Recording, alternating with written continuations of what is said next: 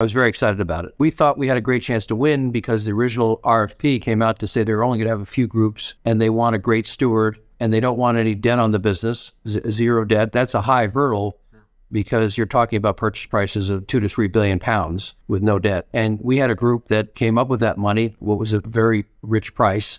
And unfortunately, at the last minute, they went away from that model. They allowed debt to go in the business and they asked for a much higher price than what we were talking about. So we had to drop out. And could be a very good investment, but the way we do business is we want to prepare for the worst and hope for the best. And we thought there'd be a big investment into the stadium, improvement of the facilities.